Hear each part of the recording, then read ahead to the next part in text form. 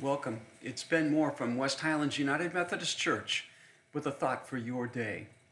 Just another way of reaching out during this season of separation.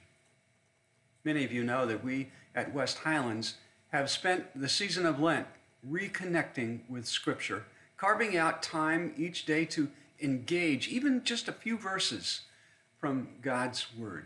I've been led back to the Psalms, which begin with a wonderful image of happiness and its source. The happy one, says Psalm 1, is one who is like a tree that has been replanted along the bank of a stream, a place where its roots can grow down deep into the moisture that the stream passing right beside it provides. It can draw nourishment that keeps its leaves green and brings its fruit at just the right time. Where will your roots be replanted today? Will it be in a place that gives you nourishment?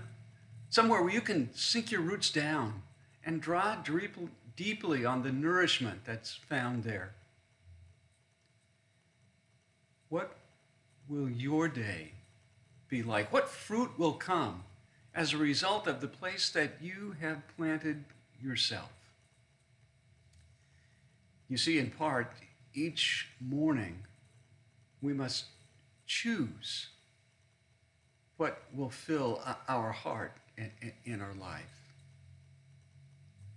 Let today be a day of happiness for you. Let today be a day when you are replanted along the waters of life. This is Ben Moore from West Highlands United Methodist Church, hoping for a day of happiness for you.